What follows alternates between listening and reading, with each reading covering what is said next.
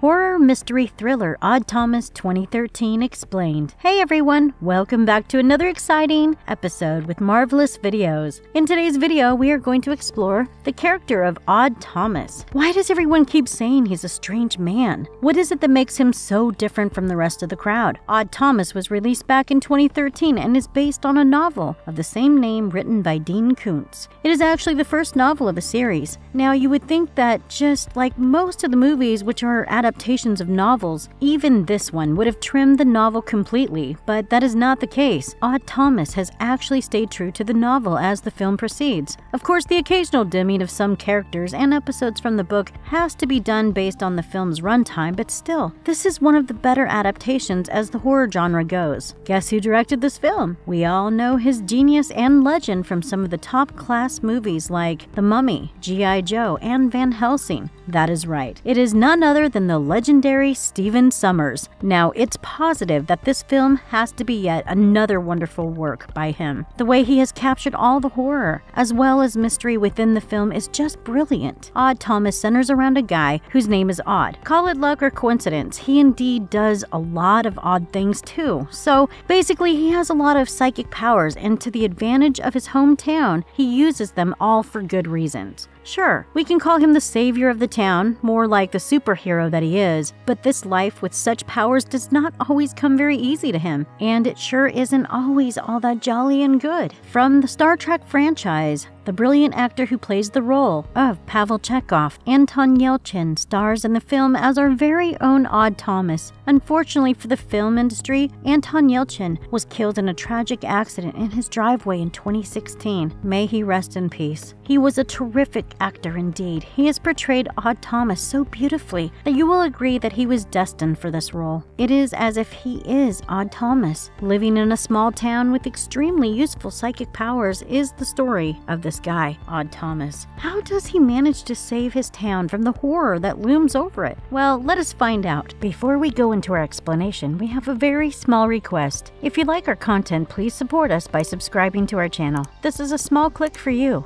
but for us, it means a lot. Thank you. Let's begin.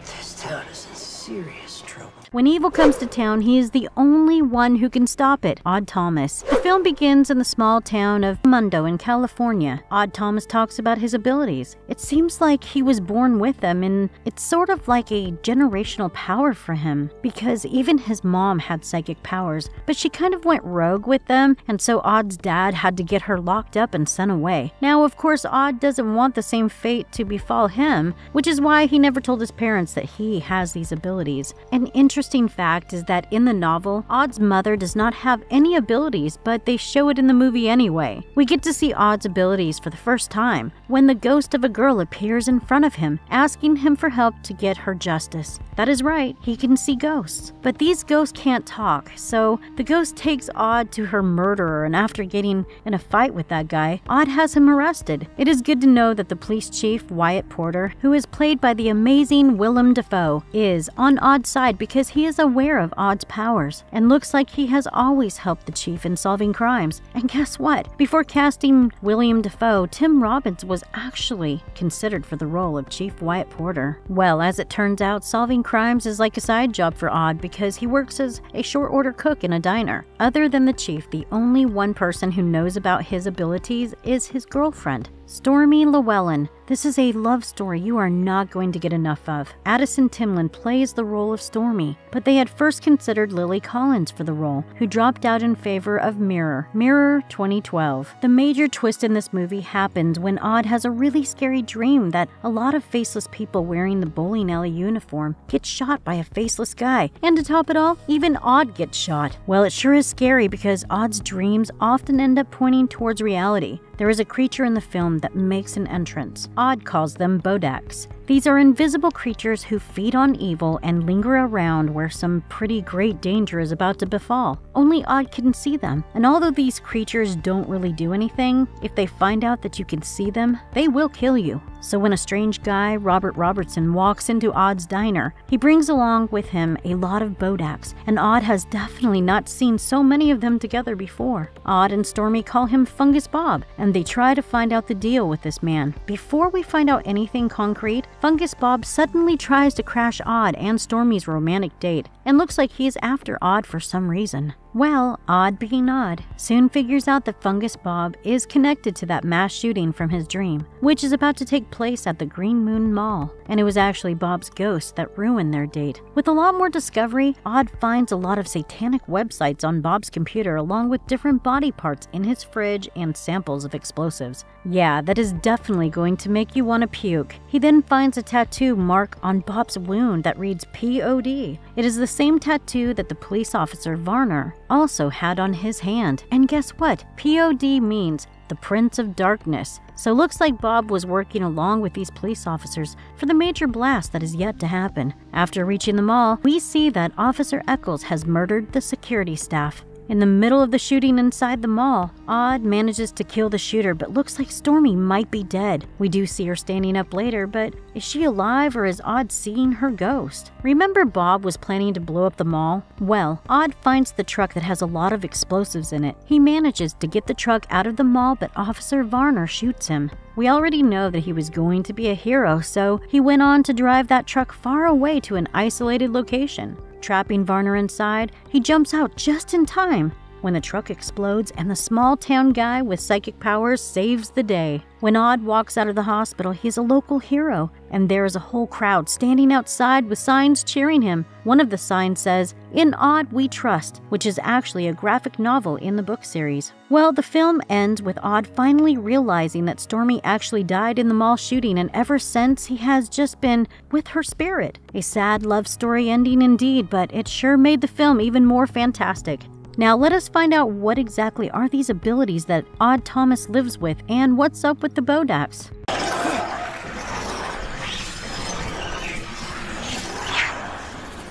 Odd Thomas, psychic power, and bodak, slaves of Satan. The first and the biggest of Odd's interesting psychic powers is that he can see dead people. They can't physically harm him, of course, or talk to him, but they are only visible to Odd Thomas. It looks like all the lost spirits know that if they want justice and peace, Odd Thomas is the guy to go to. There are different kinds of ghosts Odd meets throughout his life. Like the little girl Penny, not every ghost seems to be after revenge. In the movie, we see Tom Jed, Odd's little league coach, whose ghost always seems to be hanging around Tire World. That place was not even connected to his death, and just tries to get a laugh out of Odd. There we have it, strange ghosts indeed. Even though Odd can't talk to these spirits, it looks like due to his psychic intuition, he is still able to communicate with them without words. That is how he discovers their stories and helps them rest in peace. There's also an interesting detail related to the dreams he has. His dreams have often seemed to be connected to his psychic abilities, and they are like visions. They tell him things that are about to happen. Yeah, that is a totally cool power to have. Oh, but the most interesting psychic power that he has is what his girlfriend Stormy likes to call psychic magnetism. It basically helps him find whomever he is looking for. Even if he doesn't know anything about that person, he lets his instincts take over him, and then he is drawn towards that place where that person is. It definitely came in handy for Odd when he was trying to find Fungus Bob. But there is also a downside to his ability. If Odd was consciously trying to avoid a certain person, he would still be automatically drawn to that person. He doesn't have much of an option there. So, looks like even though he has control of some of his abilities, others certainly seem to be controlling him. We know that our hero always tries to put all of his wonderful psychic powers to good use. That is how you become Odd Thomas, very true to his name. A rather dangerous power he has is being able to see creatures known as the bodaks. But what exactly are these bodaks that hover around certain people? Technically, they're a kind of liquid-shaped creature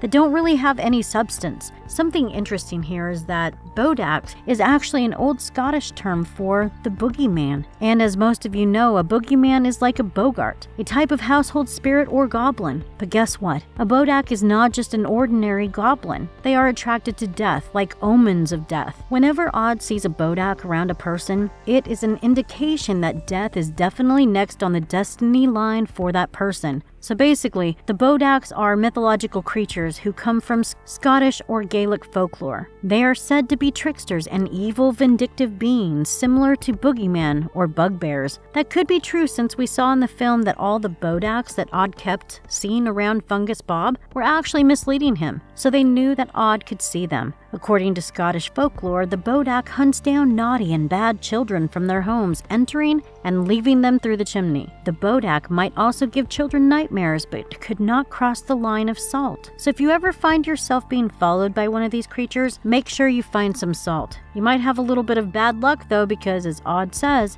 nobody other than him can see the bodaks. And guess what? They are scarier because if they find out that you can see them, they will make sure to kill you one way or another. There is also apparently another interesting story about bodaks connected with the tombstone of Sethmore Gorficalap, which is located somewhere in the Dunofrothia Marcus. That grave is said to be haunted by a bodak of the Dune, who is linked to the 5 stones lying on top of the grave. The stones are thought to be cursed, and anyone who touches them is said to be killed by the bodak. In fact, several people who have touched the stones ended up dead soon after. That was definitely due to the bodak. In order to prevent that from happening, an iron gate was constructed on top of the stones, hiding them underneath so that no one can touch or remove them and end up having to face the wrath of the bodak. Well, now we know everything about the strange psychic abilities of Odd Thomas and the not-so-friendly invisible creatures, the bodaks. The film indeed is a beautiful, tragic watch. It has a lot of mystery that will have you hooked to your seat until the very end. Oh, and once thousands of bodaks start crawling the streets of Picamundo, it will leave you terrified. Stephen Sommers has definitely done a wonderful job with this mixture of horror, mystery, and thriller stitched up together with the story of Odd Thomas. With that, we have come to the end of another amazing video here with Marvelous Videos. We hope you enjoyed watching. Make sure to drop a like and hit the subscribe button on your way out. Until then, stay safe and have a great day. I'm your host, Tia Ayer.